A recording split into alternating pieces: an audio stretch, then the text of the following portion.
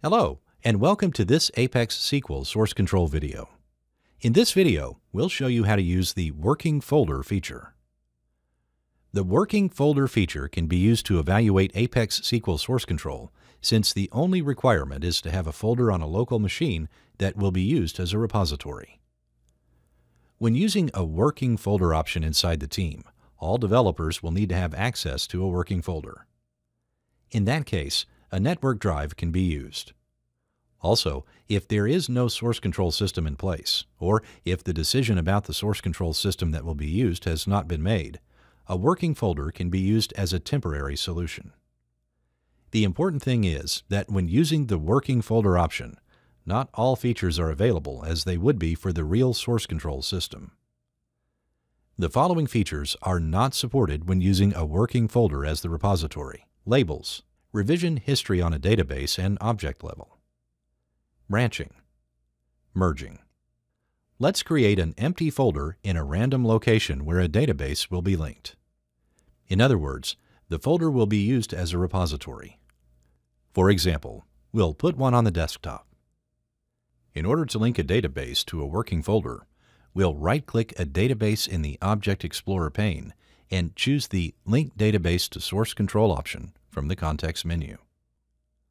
When the Source Control wizard is initiated, select the Working Folder option in the first step. The next step is to choose a development model. The Working Folder option can be used with both the shared and dedicated models. We'll select the Shared Model option for the purpose of this video. In the final step of the wizard, we'll navigate to the folder previously created on a local machine. Note that also a folder can be created at this point using the Make New Folder option. When the Action Center is initialized with all objects loaded, we can make the initial commit of all objects. At this point, ApexSQL Source Control is acting in the same way as it would when using any source control system, with the limitation for the features previously mentioned. That means objects previously selected in the object filtering step of the Source Control wizard will be scripted and shown in the Action Center tab. Let's make the initial commit. When linking a database for the first time, no matter if a source control system or a working folder is used, all objects will be selected by default, with the Action column set for all objects to commit. Let's make the initial commit for all selected objects. In order to do so, we'll just click the Apply button. Note that the comment field is missing. This is done on purpose for the reason that the commit history cannot be reviewed when using the working folder functionality.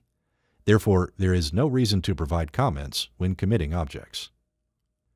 Let's make a change in a database to see how that will be handled by ApexSQL Source Control. For example, we'll add a column to the address table by executing the following SQL script. After making a change, let's refresh the Action Center tab. Changes will be detected, and a new column will appear on the database side, the left part of the Action Center tab. At this point, the user can commit changes to a working folder. We'll commit by making sure the Action column for the object is directed from left to right, and we'll click the Apply button. Now that we have a change committed to the repository, there is no way to revert back to the previous version using the revision history. If we try to initiate the project history dialog, a message appears with the information that the history is not available when using the working folder functionality. This means that there is no way to revert to a specific version of an object that was committed at some point. The only available versions are the version of the object in a database, which is the current version, and the most recent one committed to a working folder. The same message appears when trying to create a label. On the other hand, working with static data is the same as using a source control system.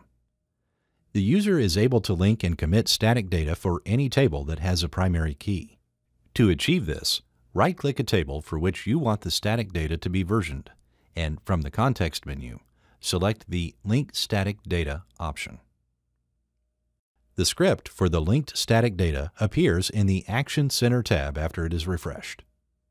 Let's commit the static data for the selected table. If a working folder is used for the repository by the team, specific features related to the selected development model can be utilized in the same way as when using a natively supported source control system.